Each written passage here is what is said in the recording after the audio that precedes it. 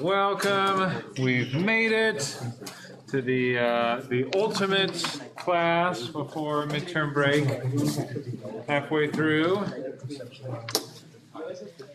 So any questions about maps, recursion, anything we've been looking at to get us started? Yeah. Are we going to be talking more about maps today? Yes, we're going to be talking about maps and an important kind of big idea in computer science that's going to let us make them efficient both today and after midterm break.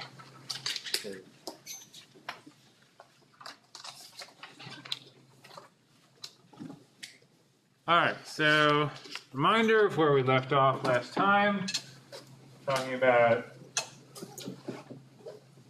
the map abstract data type, and there were two operations that we were focused on. Anyone remember what one of those was? Stephanie? Put.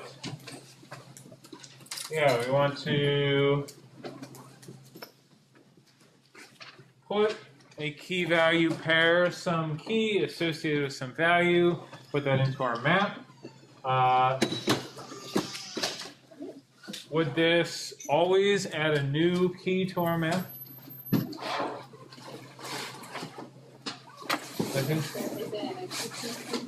If there isn't an already existing key that's the same as the key we're putting in, if this key is already in our map, what is put going to do? Change the value.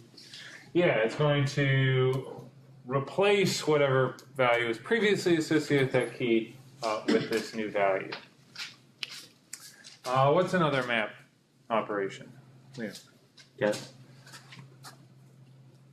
Get. And what did our get operation do? Cam? It returns the value. Yeah, it's going to return the value that's associated with this key in our map. Couple other operations I'll add.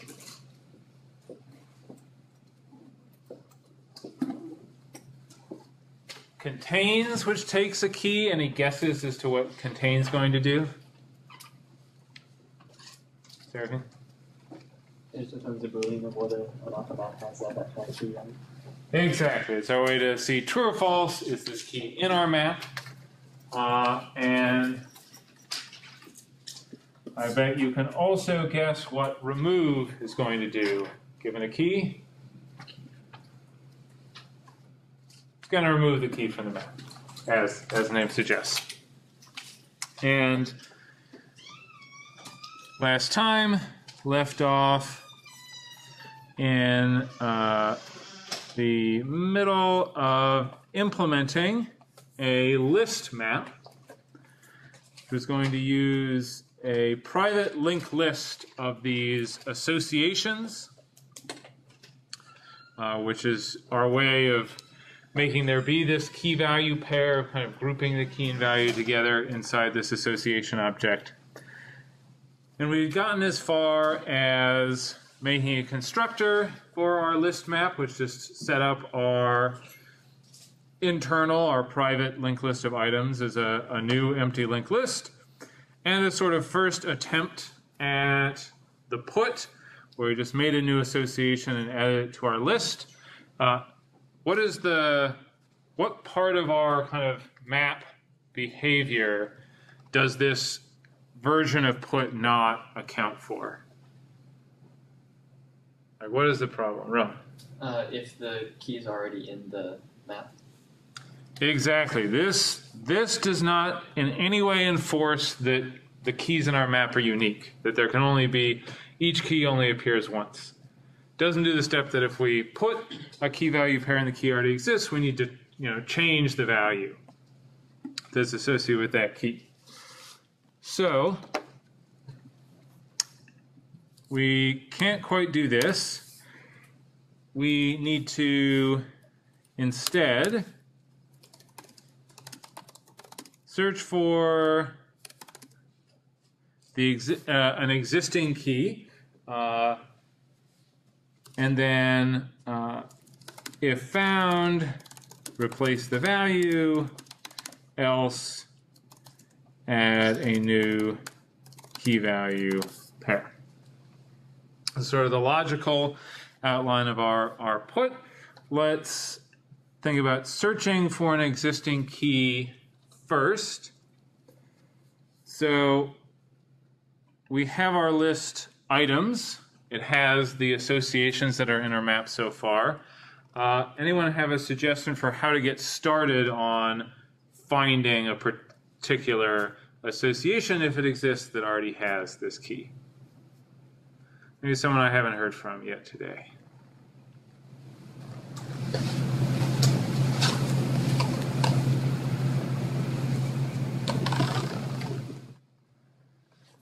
How would you find if there was something in a linked list?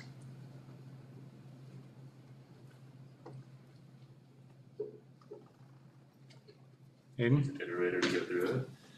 Yes, use an iterator. I love it. And a nice way of using an iterator is to use a for each loop.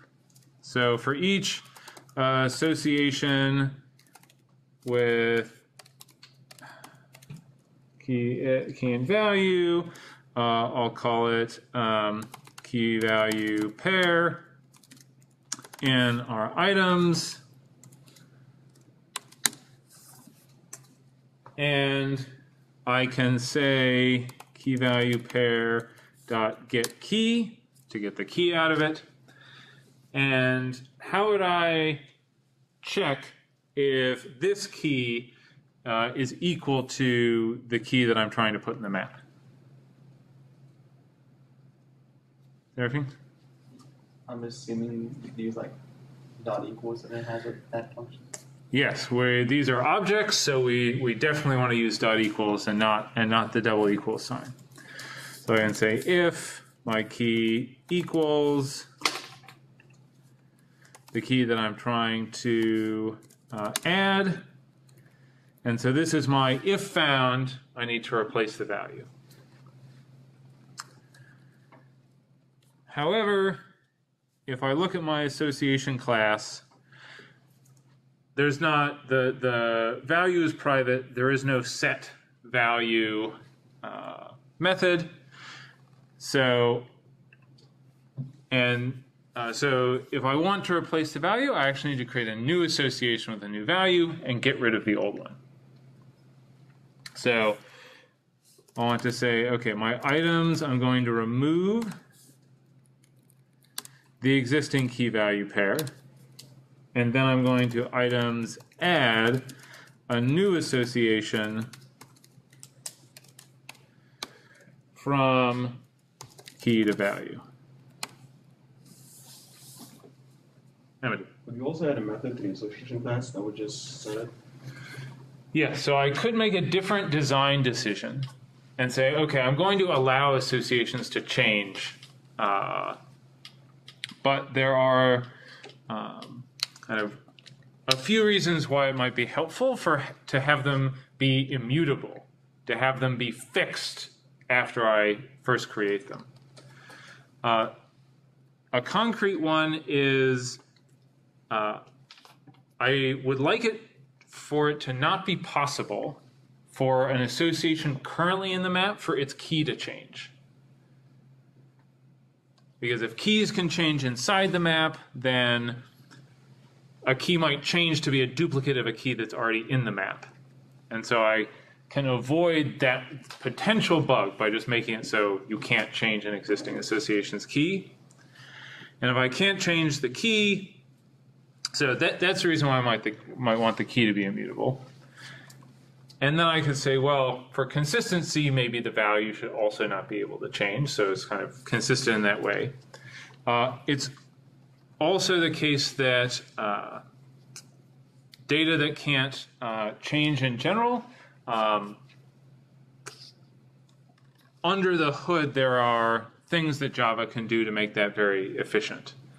And so if I don't need data that can change, can be a good design to make it not change. But all that being said, I could go the route of making you able to switch the value inside an association, And kind of my preference here is just to make it so if we want a different association, we have to create a new one. And it makes it so I don't have to worry about these associations changing. Once I create them, they're fixed. But yeah, I think that there's not a kind of one true answer to that. Other questions at this point? Instead of dot equals, could you have done dot contains or no? You're saying like, could I have done if items dot contains? No. Under the for loop where it says if the key equals the. Could you have also replaced that with equals with contains? So this would require the key in the key value pair to have a contains method. Every object in Java has an equals method, so I can always say dot equals. Contains is specifically for like a list of things we might, or a map, we might check if it contains a particular key, but this is just an, we're just checking, does this one key equal this other key? Yeah, so we would need to use equals here. All right, so this is if found, replace the value, and at this point, I have completed the put operation. I found a matching key, replaced it in the map, and so I can return. I don't want to keep going around this loop or do the steps where I've gone around this loop through all of the key value pairs. None of them were ever equal to the key I'm inserting. So this key is brand new, and all I need to do is add the new key value pair to the map. Does this put method make sense? Any questions here? Jeffrey? Could you switch out the for each loop with the contains method after you implement it in the map? Like if it contains key. This is an interesting point. If my map has a contains method, could I use that as part of this put method? I think this is an interesting question. Let's take a look at this. So my contains method, it returns a Boolean, it takes a key,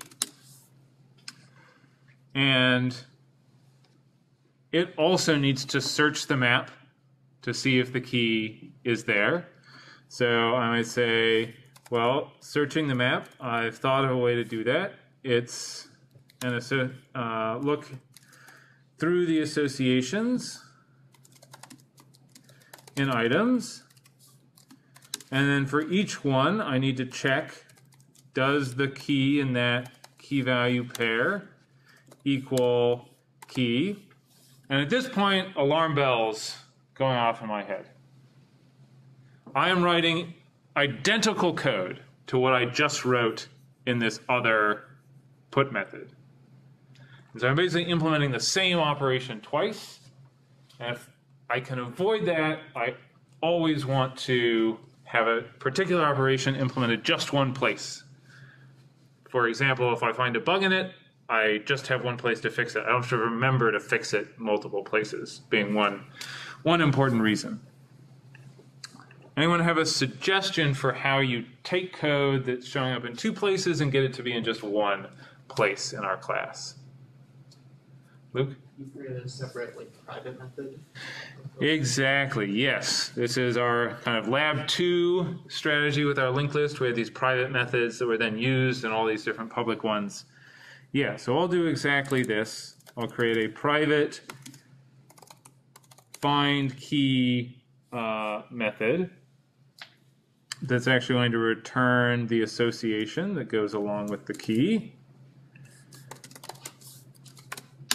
And I'll just take the code that I already wrote to go through my linked list to find a key. And if I find a matching one, I'll return that association. And if I don't find any matching one,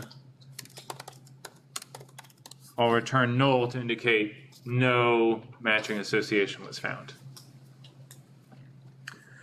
So once I have this find key method, contains becomes very simple. I can say, when I look for the key, did I find something that wasn't null? If I found something that wasn't null, there was a matching association. If it returned null, there was no matching association, which is exactly what contains is supposed to do. Just go through, see if the key is there. For put, it gets a little, it's not quite as nice in terms of making it really short, but I can first see if there's a matching key,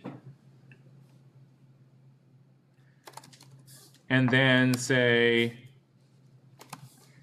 if it's not null, then replace the existing value. Otherwise, just add a new one.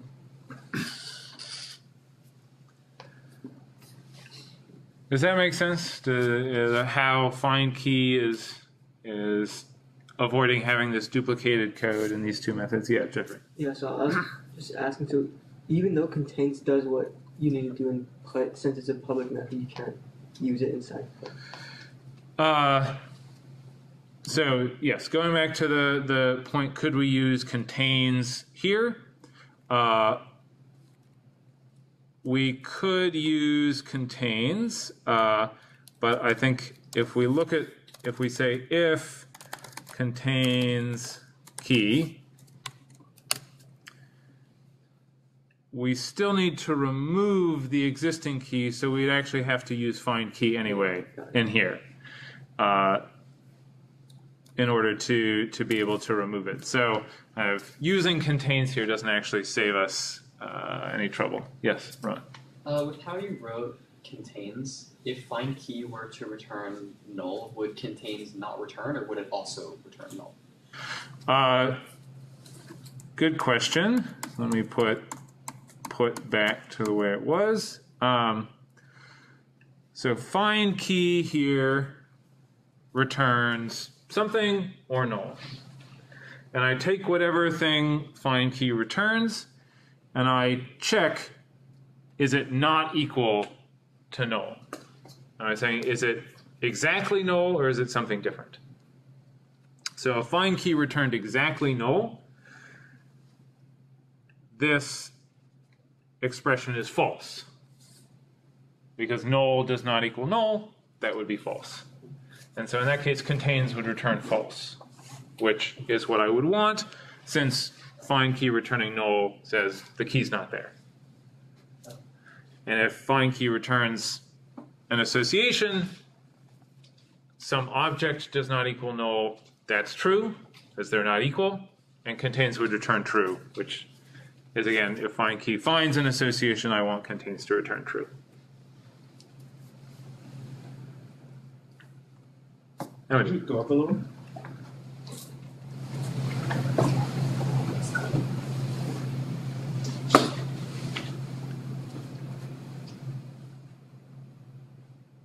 So, KD pair is either true or false. I mean, up there. Here, Yeah. it is either null or an association that has this key. Got it. Okay. Yeah, so I'm using the same idea. I'm checking if it is something or nothing, if it's null or an actual association. Other questions?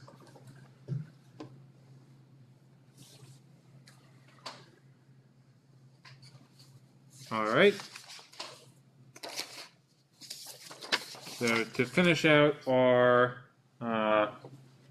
other two operations here for our list map, we have our get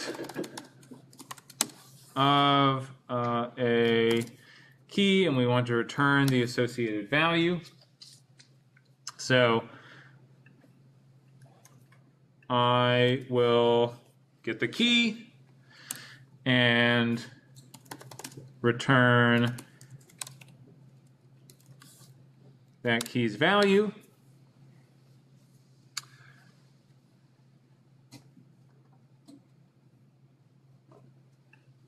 is there is this find key guaranteed to give me an association that lets me call get value.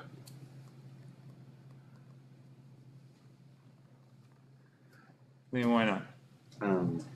Well, it could return null. It could return null. Someone could say get with a key that isn't actually in the map. And if I then do null.getValue,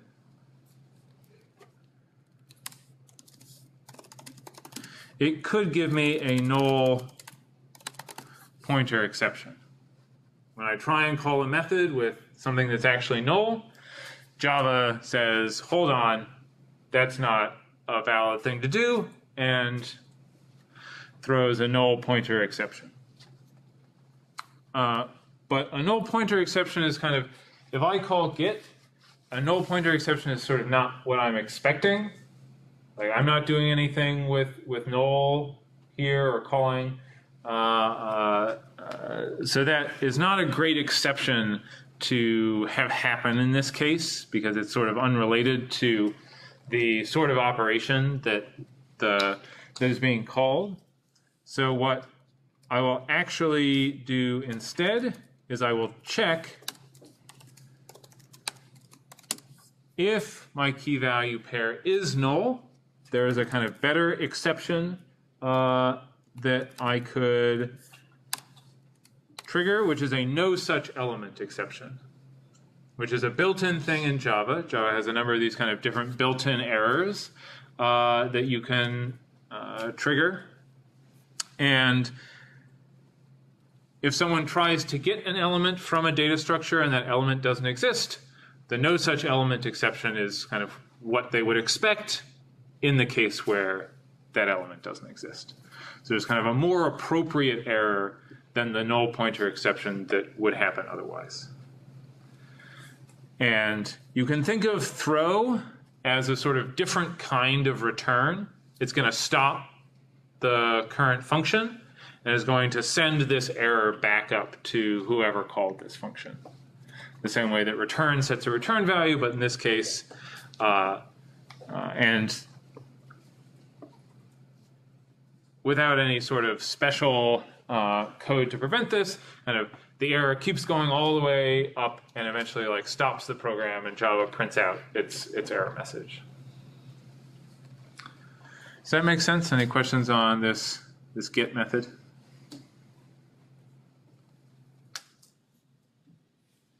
Sarah? If a user gets like a no such element exception, they would then, I'm assuming they then have to like rerun the program and then put in a one that actually works instead of just like re-entering a key. Yes, so if some program calls get with a key that doesn't exist, either their program is going to crash due to this no such element exception, or they will use Java's try catch syntax to handle this error appropriately.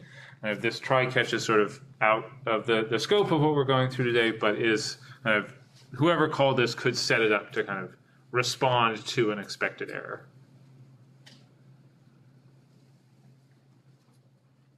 All right, remove, very similar.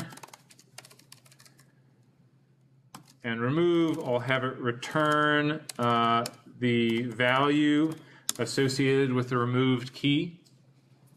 A common thing for remove methods to do. And it will be almost identical to get, where I will again want to throw a no such element exception if I get back null. And before I return the value, I want to remove the pair. And in this case, these methods are very similar, but at least I don't see a great way to kind of move part of this to a separate method, since we kind of need to insert this remove sort of in the middle of the steps from get. Don't you have to store it before you get the value? Or, no. Yes, I absolutely have to store it, and I kind of put it in this KV pair variable here so that I can then get the value. Oh, so when you later. call it F50, it will still be there? Like after you removed it? Yeah, so this remove is changing our linked list items, but it's not changing our association. So that's still around for me to get the value. Other questions?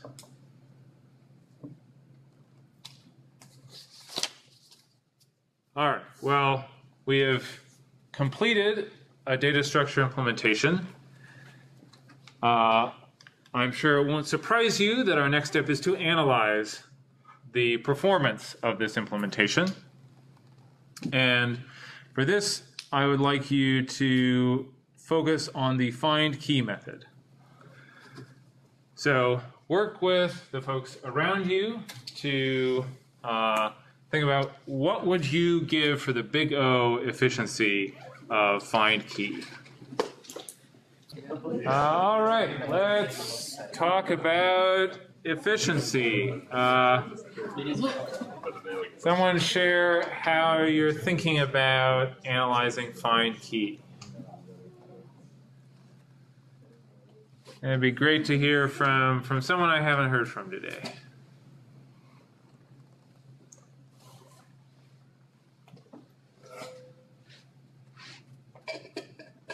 Jake. What the big O be like however many values there are on the list.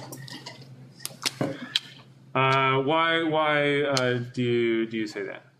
Well, the worst case is having to search for everyone, and I guess I'm just thinking of going through the formulas like each time it goes through searches for whatever value.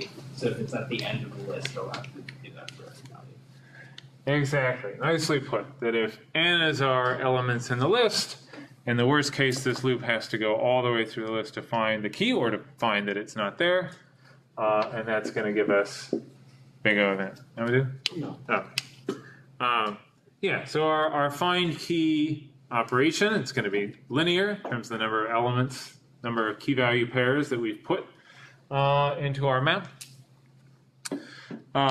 And we can look at the other methods, the public methods here are put, it calls find key, contains calls find key, get calls find key, remove calls find key. And so, horror of horrors, every operation on our list map is kind of slow. Like when we had our linked list or array list, some of those operations were linear, but some of them were constant. They were good at some things and not good at others. Our list map is it's not great at anything. It's just kind of slow. And so we're going to need some sort of new idea to implement our map in an efficient way. Because just using a linked list is not going to get the job done. Any questions on this analysis?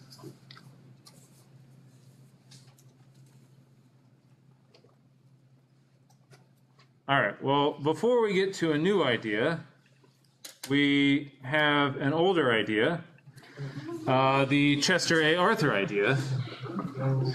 21st president took over after Garfield was assassinated. He had been kind of added to the presidential ticket as sort of a kind of balance out competing factions. And though he was a kind of loyal member of the New York political machine at that time, run by the political boss Roscoe Conklin, he had been the collector of the Port of New York, had kind of overseen all the taxes on goods coming into the port, which was a position well known for corruption. He turned out to kind of be a moderate reformer. He did some civil service reform, He took some positive steps, or at least efforts, on civil rights and Native American rights. He attempted to stop, somewhat unsuccessfully, Congress from passing the Chinese Exclusion Act, which banned all immigration from China for 10 years, despite a treaty the U.S. had with China at that time. And by the time he had finished out Garfield's term, he wasn't in great health, and he kind of didn't make much of an effort to run for a term of his own, and so, admittedly, one of our more forgettable presidents. Kind of interesting context is politics in the U.S. at the time was highly polarized, but not in the sort of liberal and conservative way that we think about now. It was very sectional. You can see from the election where Arthur was vice president, kind of all the northern states voted for the Republican, all the southern states voted for the Democrat. And kind of you had this high regional polarization, and one of the most polarizing issues of the day was the tariff, how much taxes there should be on imported goods. So we're in for a string of, I'm afraid, rather forgettable presidents in this period of U.S. history. So more of this to look forward to. All right. So data structures wise, there's a table that I want to show you. So let's say that we have a map with n key value pairs. I mean, think about different ways that we could store our associations in our map implementation. And our list map used an unsorted linked list. We saw that was linear for all of our operations. If we switch to an array, that wouldn't help, still be linear. Even if we kept the linked list in sorted order, because we can't do binary search and like jump to the middle of a linked list, we still have to kind of go through one node at a time. Our sorted array lets us, when we're just kind of looking for an element, we can do binary search and get our log n. But we know that inserting and removing from kind of the middle of an array, we have to shift stuff over, and that's going to be linear. There's some spoilers here. There's something called a balanced tree. We're going to talk a lot about these after midterm break and learn all about why they could give us log n performance for our map. But today we're going to start talking about a magic array that's going to be able to do all of this in constant time. And it's going to be wonderful. So what do we actually need in order to make the magic happen?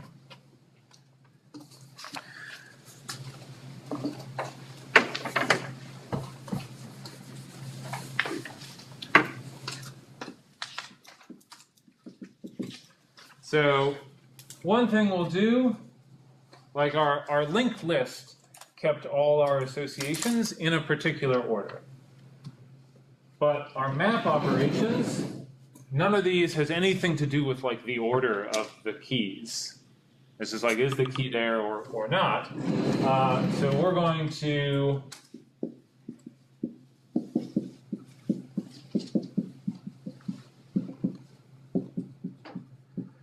forget about anything to do with the order of the keys. And kind of not having to worry about that is going to make our lives easier, but like forgetting about keeping them in order, I'd say that's kind of an easy thing to do. We just don't worry about it. We also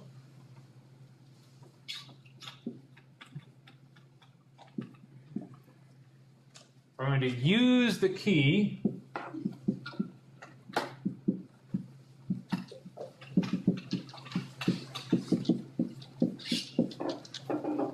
we're going to have some way to take the key that we want to look up or put in our map, and from the key compute an array index in constant time.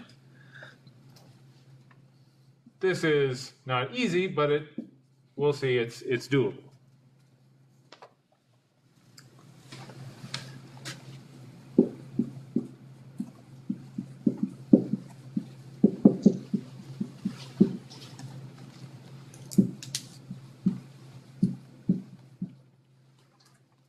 We're also going to need to be able to have a different index for every key, and this is kind of the magic that we're going to need. That not only do we need to be able to take a key and turn it into an index in an array, we're going to need to have each key be a different index, and this is going to we'll talk about some techniques to do this, but this third one is going to rely on kind of certain reasonable assumptions, and if those don't hold, this whole thing might get messy. All right, so our basic idea here is we're going to start with this step of turning a key into an array index via a process called hashing.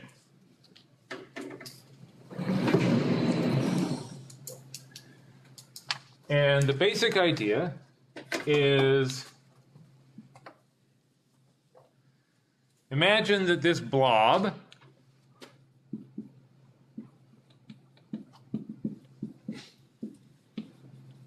is all possible keys. This blob represents all the possible keys that we might want to put into our map. And we're going to have an array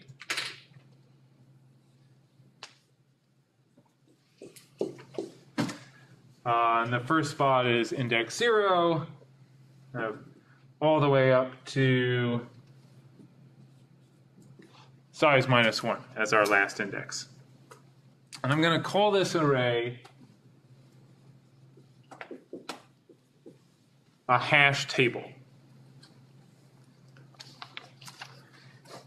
And the idea is we need to be able to go from all possible keys into an index into this array, this hash table. And our index is going to, the idea of hashing is that our index equals h of the key, where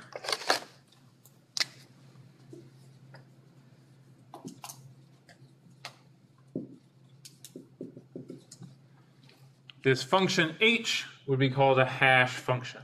It's a function that's going to take our key and give us back our index, with the idea that this index tells us where in our array, where in our hash table to put the key. Because if we can turn a key into an index into an array, that gives us sort of a slot in the array where we can store that information. With me so far? Questions on this?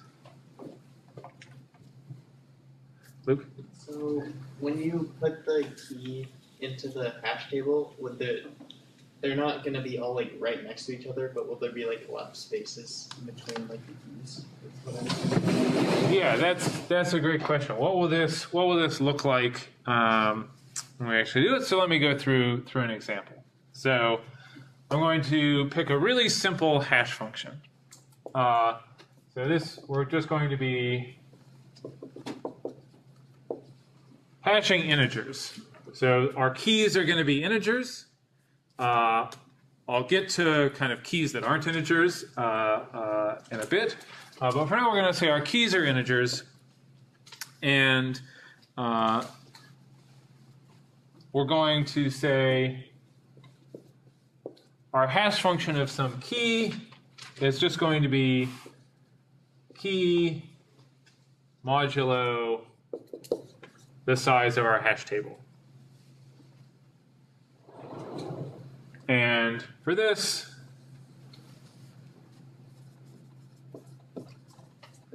my hash table is going to have 10 slots. And so if I write down the index, 0, 1, 2, 3, 4, 5, 6, 7, 8, 9. And then I want to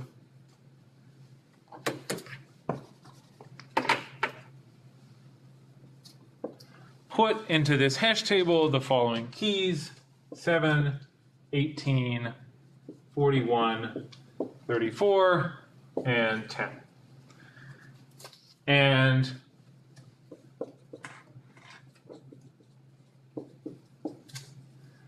we're going to be ignoring the values for now, because if we figure out where a key goes, we're just assuming kind of the value comes along for the ride, and we're putting an association there. But we're just going to focus on the keys, because that's what we're using to determine where in our hash table a particular thing goes. So I can go through and use my hash function on each of these keys to figure out where it goes. And size here is 10, since I have 10 spots in my array. And so first I put in 7. I see 7 mod 10. That gives me 7. So I put 7 in that slot in the array. And so by applying this hash function, that told me, okay, where does the key 7 go in my hash table? Then I use my hash function to see, okay, where does key 18 go in the hash table? What would I get if I did 18 mod 10? 8. Yeah, 8 would be what's left over when we divide 18 by 10. So, okay, 18 goes in slot 8. 41 mod 10 is 1. And 1's kind of left over if we take 10 away 4 times. So 41 would go in that slot. Then something 34, take 10 away 3 times. And 10, there's nothing left over when we divide by 10. And so that would go in slot 0. Yeah, Lynn. What happens if 2 end up going in the same spot? Excellent question. 2 keys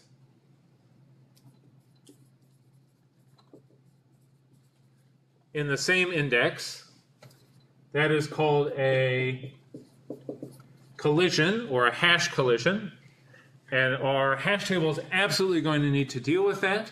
But you will have to wait until next Wednesday to find out how we're going to deal with that. But yes, this is a huge issue in terms of actually making hash tables work.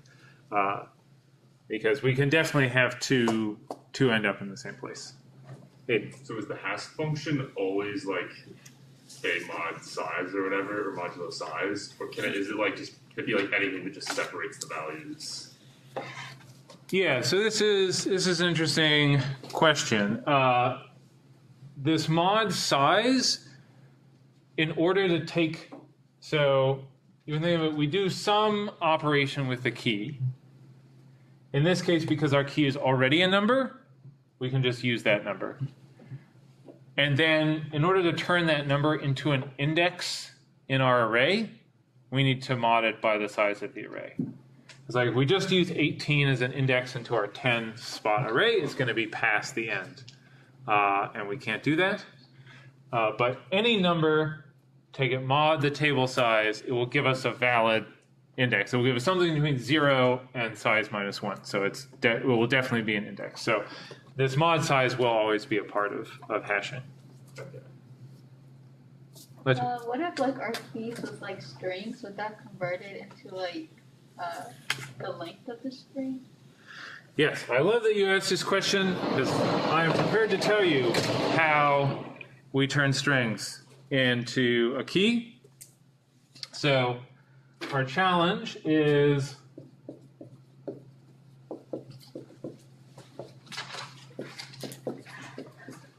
we need to convert our string key to an integer.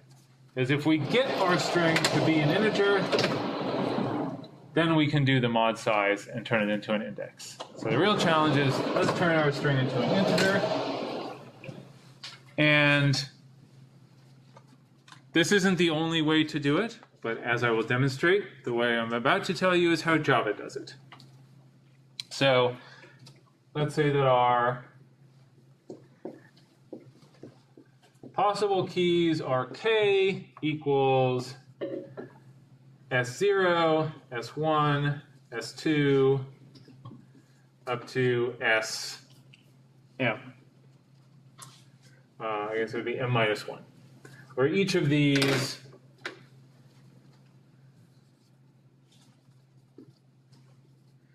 is a character, and that just means each of these characters in Java represented as an integer 0 to 65,535.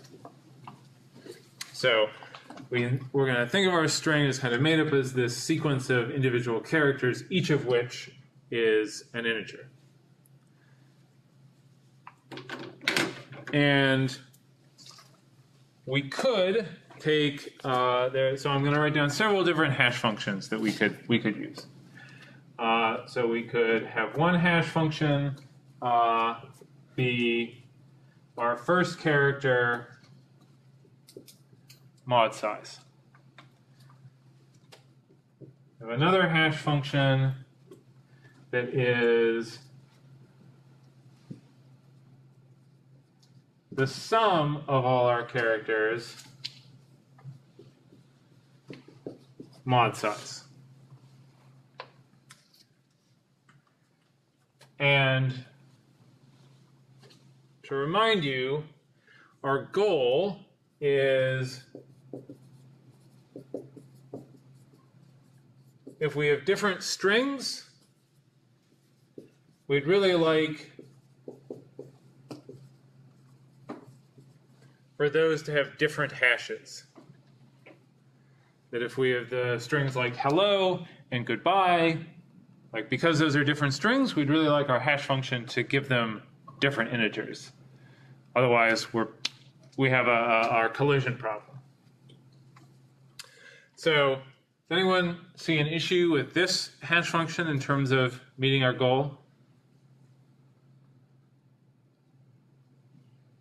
Brian? If like two words start with the same letter, then they get the same index.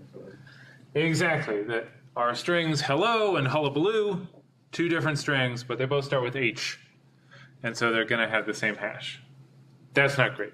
This is really simple, but it really does not meet our goal. How about our next attempt where I'm adding all the characters together? That does seem like it's better, but could there also be a kind of flaw in this approach? Luke? They're like different words, but or if it's the same word but the letters are in a different order, is that what would? Yeah, exactly. If we have the same letters, this doesn't account for their order at all, which is important in distinguishing different words. Or you could even have different sets of letters, but you could pick them so that they add up to the same number, even though they have different letters. So yeah, this also doesn't accomplish our goal. So we want something that accounts for kind of the order of the letters. And so what we can do is say, all right, we're going to add the first character, and then we're going to add 31 times the second character, and then we're going to add 31 squared times our second character, and up to 31 to the m minus 1 times our last character. And this whole thing mod size. And so by having this sort of different factor multiplied by each of our characters, the total result of this sum now incorporates some information about the order the characters were in. That if we have the same, if we have,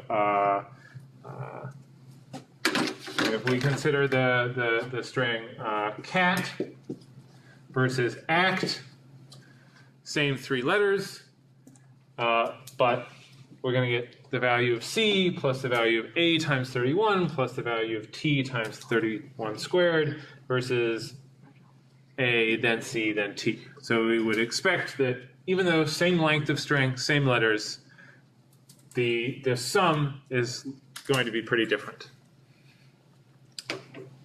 Anyway. What if the change is at the end of the letters? Let's say you have loop at 4.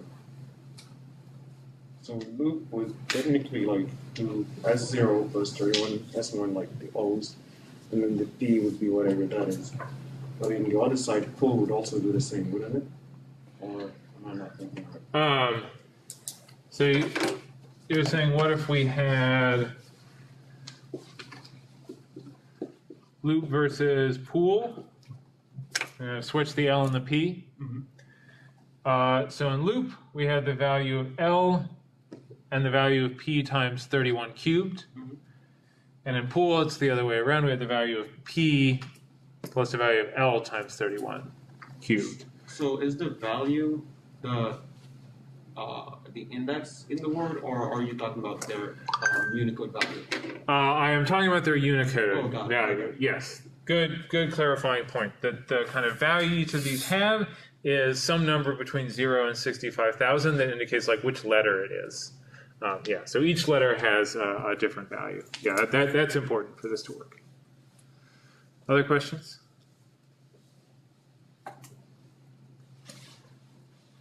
Luke. Why is it Violini 31? Like that's the number.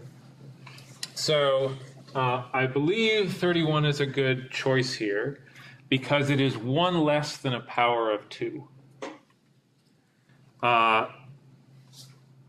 And the reason being that our numbers are represented in binary. And you can think of if we were multiplying by something that was a power of 2, it would end up kind of shifting our bits over by like a consistent number of spaces, whereas 1 less than a power of 2 kind of introduces more kind of more unpredictable change in the final value, even if there's just 1 letter different. Yeah, so I don't think there's something like 31 is just something that someone picked at some point. It kind of turned out to work well in practice. But I think the kind of important thing is we want some a prime number 1 less than a power of 2 kind of helps the overall result kind of be very sensitive to even changing a single letter in our string. So I told you I would demonstrate that this approach is actually what Java does. So I will make a public class hash test, save it so it knows that it's a Java file, and then make a main method, and in this method, oops, there we go. Every object in Java, just like it has an equals method, also has a hash code method, which is basically the part of these hash functions without the mod size part.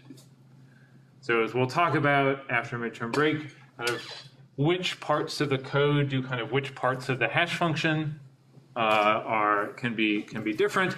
In Java, this hash code does the part except for the mod size. So a hash code is just a way of turning an object into an integer. And any object can be turned into an integer this way. So for like use on a character, does it just give it a Unicode value then? Let's find that out as well.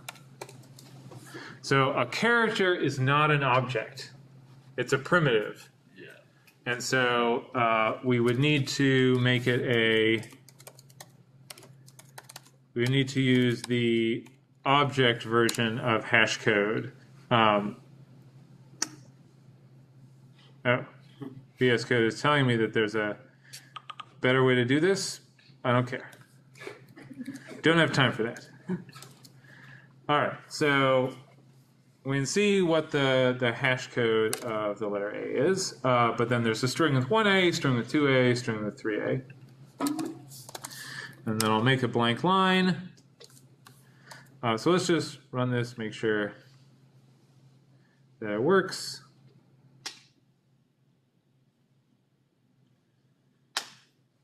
Yeah, so we see that the hash code of our character object returns the kind of Unicode value of the character A, 97.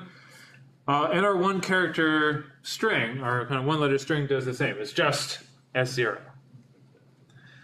And then we see 3,000 and 96,000 for AA and AAA. So let's actually check, do these. If we do 97 plus 97 times 31, and 97 times 31 times 31, this is our S0 plus S1 times 31 plus S2 times 31 squared. We want to see, do those actually match up with what our hash code is returning? And indeed they do. So we can show that Java is actually using this formula to get the hash to like turn a string into an integer, and it's because this formula turns out to accomplish this goal of different strings give us very different numbers pretty well. Like it's, I think you can't design something that is necessarily perfect that would cover all possible strings, but this one does pretty good. Questions on this example or any of this hashing stuff? Jeffrey. Is hashing only created for to use like the map more effectively, or has it have a lot of other advantages too? It's a great question. Is hashing just for doing maps, or is it for other things as well? For our purposes, it's going to be for like efficiently finding a spot in an array, but it does have applications to cryptography. So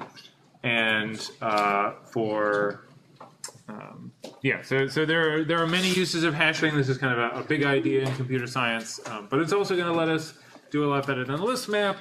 More on this after midterm break. That's it for today. Remember that Lab 4 due tonight. If you haven't submitted it yet, let me know about late days, and have a great midterm break. See you on Wednesday.